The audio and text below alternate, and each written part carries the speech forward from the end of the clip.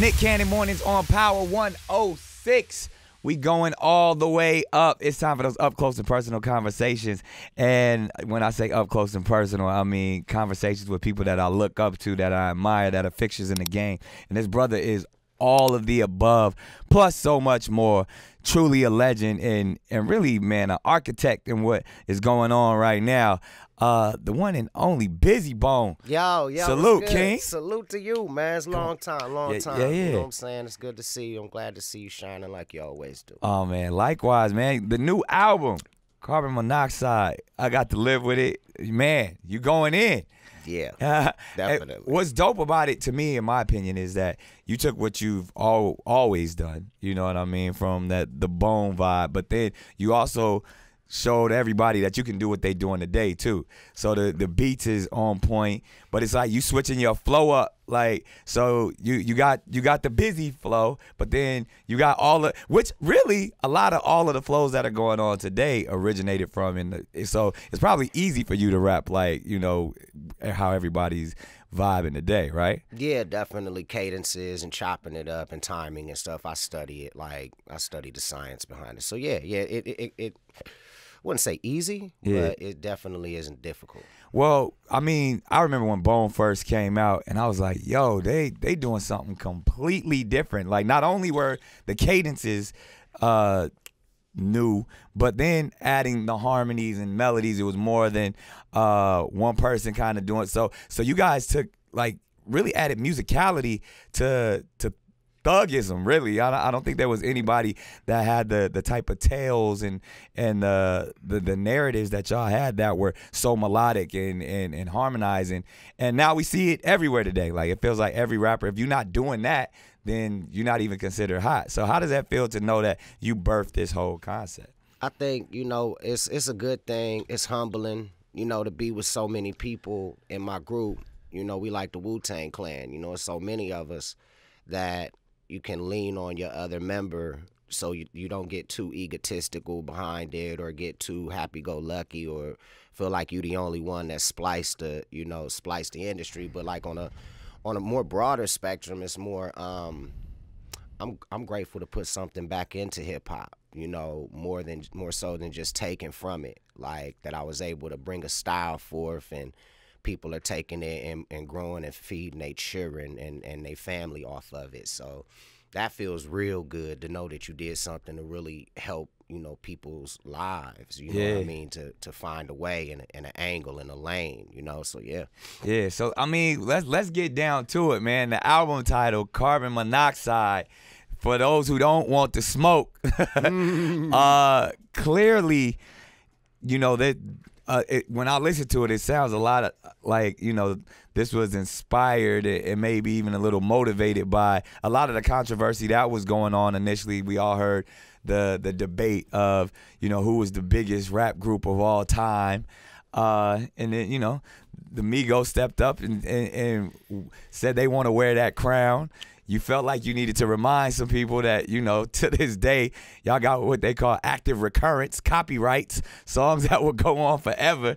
And there was an interesting debate, and you addressed it quite a bit. On not just the Migos. I heard some Kodak Black stuff on there, some 21 Savage stuff on there. You unapologetic, saying it with your chest.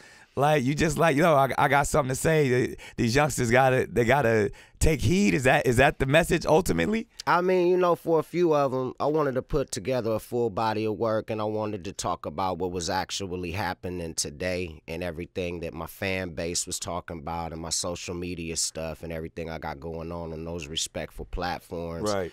And just kind of, you know, I had to address the issue because, you know, they was like, you got to say something, B. You can't have Lazy out here putting out a song by himself, and then you can't do that. You got to, like, you got to represent the Bone cult. You got to represent the Bone fan, the Book of Thugs, and all the rest of those guys that been Harmony, Bone, all the stuff that they've been doing for all these years. You know, Bone got like a cult. That's why we always stay on the road. But going back to the record, I wanted to make sure that I got it out, and I wanted to squash it once and for all. You know, I didn't think that they really would want to do anything with me lyrically. Right. You know what I'm saying? Like, I talked to DJ D-Rec a long time ago, and he told me, he was like, B, he was like, man, they are afraid of you. They are afraid of you, B. I'm like, that's what's up. I appreciate that. And I was in a turning point in my career, and I really, really needed that. He talked to me that night, and Tyrese talked to me, and David Banner talked to me that night. And it kind of turned me around. So, yeah, definitely. It's not just based on that, but I definitely addressed the issue, and I wasn't going to throw the songs away just because 21 and Lazy,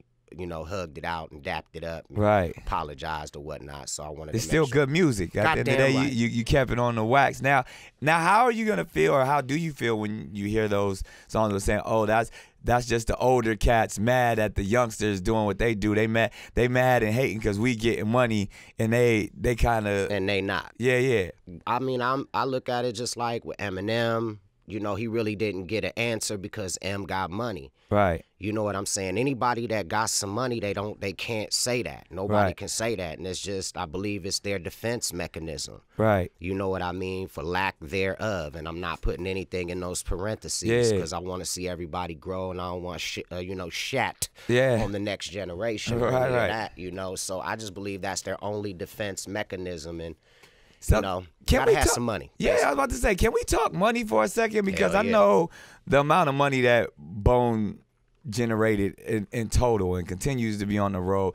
And then today in hip hop, it truly looks like these young cats are getting way more money than what we saw, but it could be just mismanaging money. And when you think about, if we're just going numbers for numbers, like you said, you have a physical copy right there of an item that people purchase, where streaming, things are moved around. It seems like you're making money. It seems like show money today might be a lot more than maybe what it was in the past. But actual hard copy, how an item actually, a sound scan, SKUs, seems like there might have been more money back in the day. What do you think?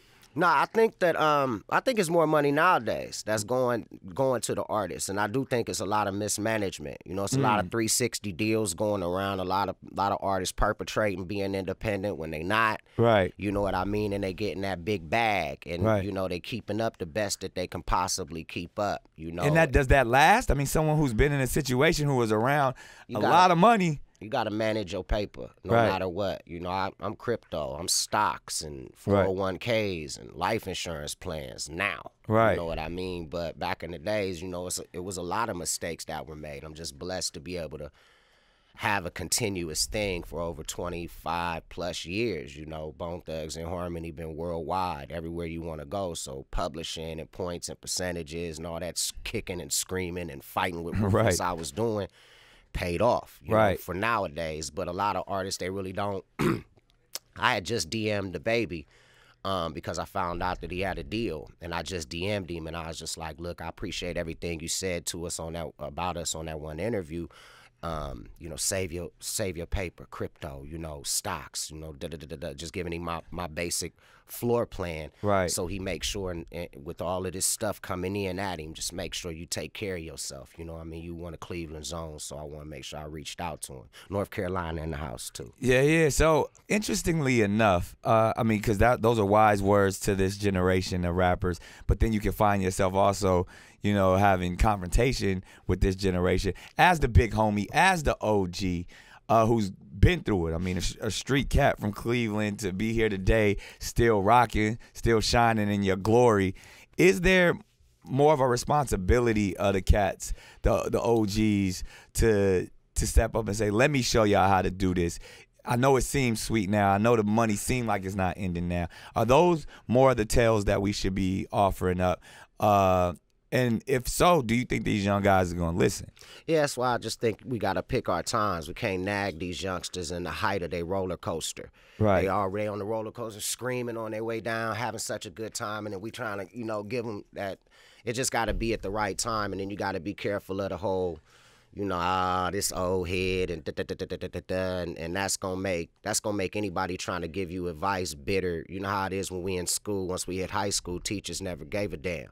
Right. You know, that once you got there, you had to do things on your own, blase skip. Right. So I think it's the same basic principles. It has to be well received in order for it to be given, in order for it to catch a wave, just like anything else. If you want it to go viral, then, you know, it's got to be well received. And that's with anything, whether it's advice or, you know, anything. So as long as everybody's treating it right, you know, I don't want to talk to no youngster and they one ear and out the other acting like, I don't, what the fuck are you talking about? Nothing, motherfucker. You'll see later. You know what I'm saying? Now, real talk, was there anyone when you was first coming up in the game that tried to tell you that you didn't listen to, or somebody that you did listen to, and you're like, damn, I wish I would have paid attention when the OG was trying to talk to me? Man, I tell you, Ice-T sat all of us down and gave us the whole game right before he went to New York. He was like, don't always ask for the money up front.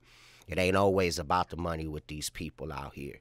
You go out there, you put the work in, and the money will be there for you. This is right before he went to New York, and that stuck with me, you know. And it took me about 15 years in order to apply it. But so I listened to him, but I didn't apply it. Right. But now I'm able to apply it. Now when I get on a plane or whatnot, it's not always about bringing a check back home. Right. You know, it's about making progress and putting your foot in the right places and stuff like that. So definitely Ice-T more so. And of course Eazy, and you know, talked to Dre. He let me listen to Eminem right before he came out. He was like, what you think? So a lot of those, oh yeah, definitely. Really? So that's interesting too. Like even your relationship with Dre, even because, you know, y'all was ruthless and all that was all love? Yeah, it was all love. You know, we had a little problems, but that was just us, everybody being young. Dre he was always on some Uncle Dre, you know, OG Dre, you know.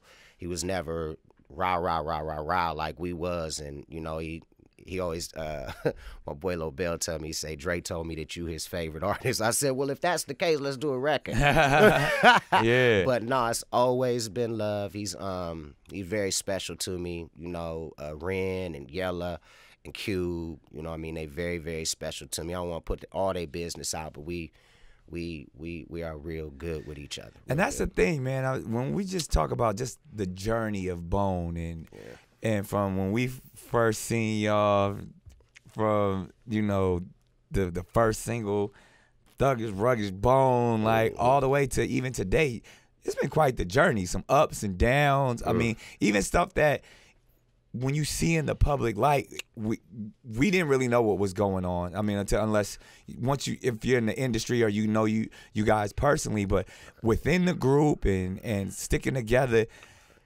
how are things today? And in that journey, how has that helped keep everything together?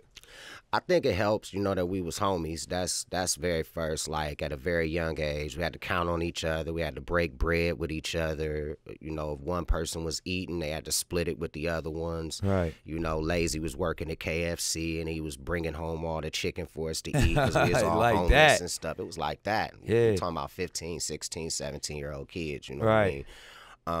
So yeah, that's helped us along the way, and learning to diversify, you know, business and friendship and money, and splitting everything down even, and no one man above, and you know, just learning. That's hard. That's a hard concept for anybody to understand. Like especially when you see there's so much money going on, and that you may have to split something with somebody else, or one person may not have done as much work as the other.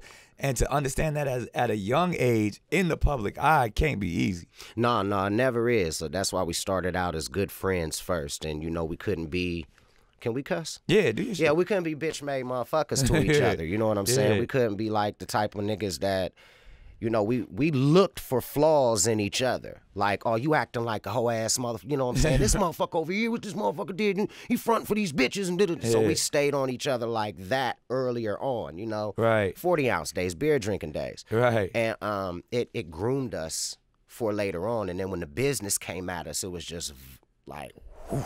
Right.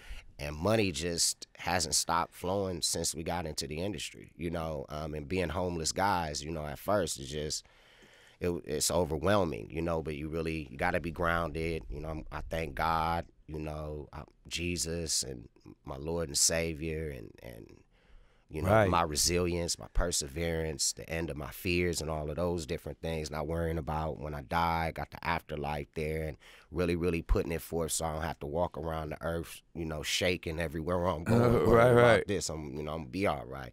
So I accredited, you know, all of our sanity and our reasonable decisions to that, our spirituality and being grounded. And plus, go ahead. Yeah, no, I want to cut you off because you talk about spirituality, and I know you're a very spiritual dude. But I remember even times, especially on a couple of those albums, they was like, man, Bone Thugs, they dark. It almost feels demonic and all that stuff. And you guys had to go through that world. And then now to see that, you know, you talking about, you know, your sanctity and all of those things. Was that just a phase, or was that just misconstrued and people didn't understand it? I mean, we played the Ouija board and we wrote a song about it. So we wrote a song about pretty much everything that we did. Right. And we stopped playing the Ouija board because, like, we was sitting on a bunk bed and Lazy was asking who was going to die first in his family. And he was like, when he found out it was somebody that he didn't want, so he threw the Ouija board, and then they picked it back up, and then beds started falling down. So a whole bunch of stuff started happening. So some real shit. Right, and I ain't fucking with that shit no more. So, right. You know, we learned our lesson hands-on. And then when Eazy-E, he was like, y'all got to do that song, man. I like that Ouija song y'all did, man. And then he started talking backwards. And then after he passed, here comes the marketing and the promotional train, and here comes the company. Right. You know what we need to do? Let's make some money off of it. So they put that mysterious back in the days when, you know, CD covers and reading CD covers was the thing to do. So, you know, that it manifested from there, and it, you know, I think it was a whole lot of did that you feel like that may have affected some of the darkness in the darker times, or that was it all just marketing and gimmick, and it just happened to be a coincidence? Yeah, I think it was marketing, and I think the only thing that took the gimmick stuff out of it was because we did play the Ouija board. So that kind of made it feel real enough to us to where we didn't, you know, scream and shout, you know, at the company, like, what the fuck are you doing? You know what I'm saying? And we never been bubblegum no goddamn way. So, yeah, definitely. And, you know, I just look at it as humanity in general really don't give a fuck about the number 6 all like that. Don't give a fuck. We just don't give a fuck. It's like, am I only going to keep $665 in my pocket? In order to count a G, I'm going to have to pass that number. You're going to have to get past that third 6. Yeah, so I think that mankind in general really, you know, just brush that shit up under their feet and stomp past it like they always do. You know what I'm saying? And some don't. Yeah. You know, but it, you know, but as we know, you know, the spiritual warfare is real, but it's how you perceive it. Yes, sir. So, and that your perception on the game has always been an interesting one. A few times we've had the opportunity to chop it up, or even watching your interviews of how you move. You always been optimistic and positive, even during the times where it seems like it might not be the case. You always try to see the artistic approach. I always appreciated the fact that you was always focused on the art first. And it seems like whether it's the musicality of how you put your songs together, or even how you approach this, most rappers don't come at it from an artistic approach. Where does that come from? I think the artistic side of me comes from just, like, basically when I was kidnapped and I was missing my mom. And what year was this? This was 80... See, I was 4 to 6 years old, so 76 from about 81 to 83. Wow, you were kidnapped that long? Yeah. Wow. Yep, and John Walsh, shouts out to John Walsh. He found me from America's Most Wanted. Really? Yeah. Actually found me on the at the end of his broadcast for his son, because he was looking this before he knew his son had gotten killed or whatnot. Right. Rest in heaven to Adam Walsh. So yeah, that, like, but anyway. I don't know if everybody really even knows that story. I mean, that's some people know it. Yeah. But that's where I kind of cultivated my skills, because when my mom back found us, my sister was like, "Mom, he can really, really sing. He can really, really sing." And then from that point on, you know, going through foster homes, and, you know, because my mom was going through her things with who she was with or whatnot, going to school with black eyes, and all of that pressure turned into, you know, just me reading a lot and doing a lot of art and music first and foremost. So I always had a high-pitched voice, so that's really where it came from. Wow. Yeah. And then knowing that, like I said, the journey that a lot of people don't know, and coming from being young kids from Cleveland, getting a deal, coming out to LA, doing all of that stuff, and then reaching the highest of the height of that a rap group could reach. I mean, y'all was doing records with Phil Collins, winning awards, global tours. And then to be here today and look back on all that, what was the most impactful or meaningful time during that whole journey? During that journey, I think the most meaningful time was right before Eazy-E died, because it was so free.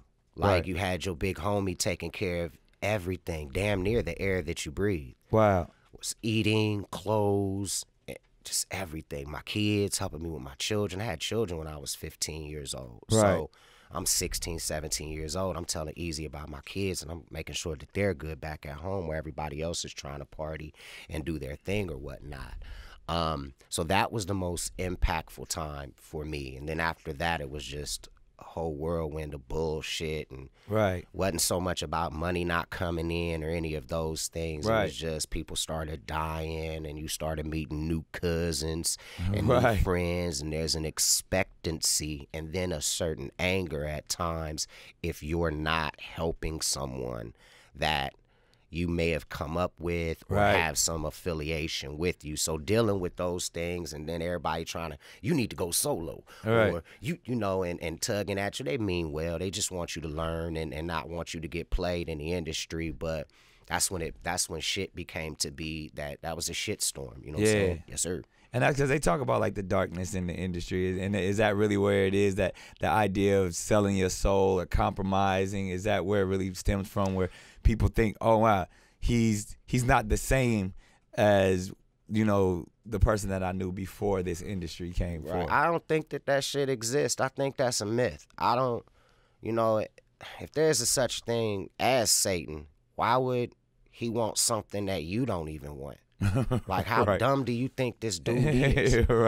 You know, like, why would you give me something? I don't want your shit if you don't want it. You feel me? So, but not so on that point. I don't really like think, metaphorically, they're just saying like, yo, your so. family starts to treat you. The people that you thought was close with you, you know, they start thinking you owe them and all of that stuff. It takes you to a dark place. It does. It's just who you are at the end of the day is what I think. If you got the light inside of you, you're born with the light inside of you. You know what I'm saying? And God take care of babies and fools. That's just in case you don't have the light inside of you. I just look at it like that. Some people, man, they just live on the dark side. Some people are people that you'll look at like, why did God give you this blessing? Real you know talk. I mean? Yeah, that's how I go.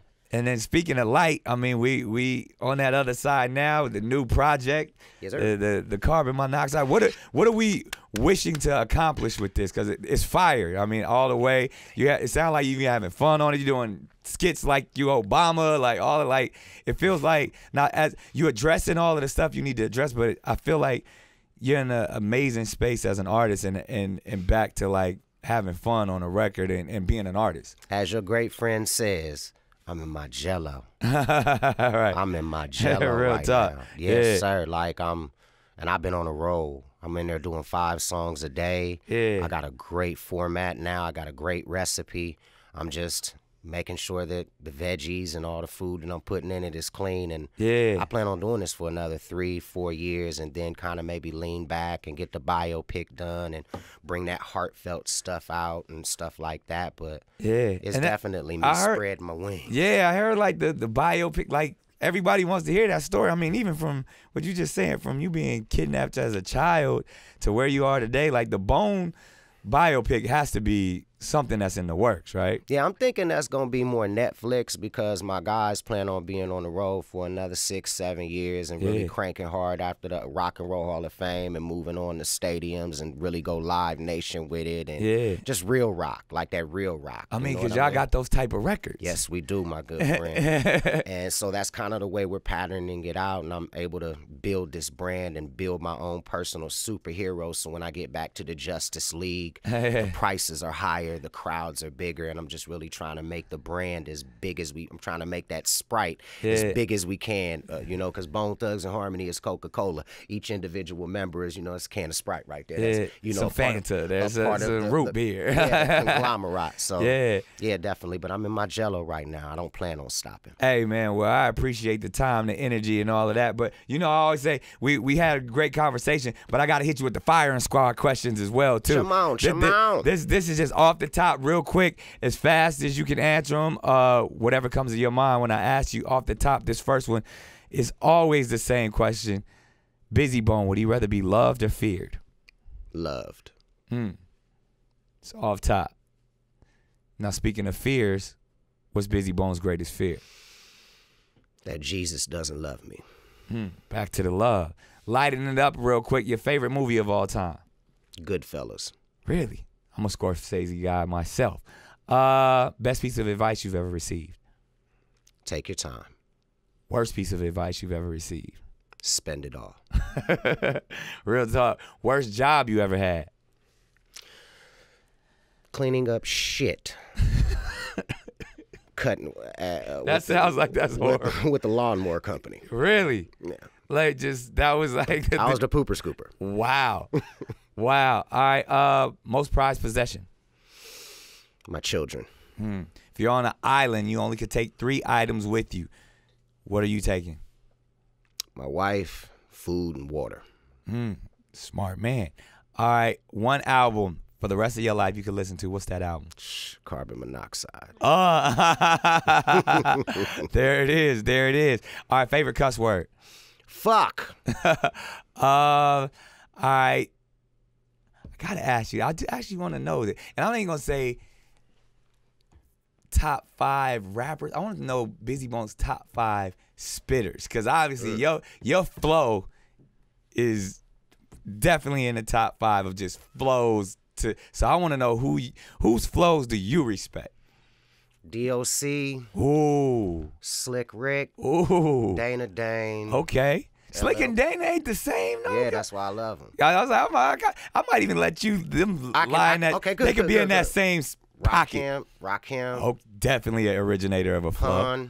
Pun. Big As Pun. A flow? Okay. Yeah, Pun was devastating. Definitely a beast. He was devastating. Yeah. He just didn't have enough time in Yeah. order to, you know, he was devastating. Wow. And Tretch.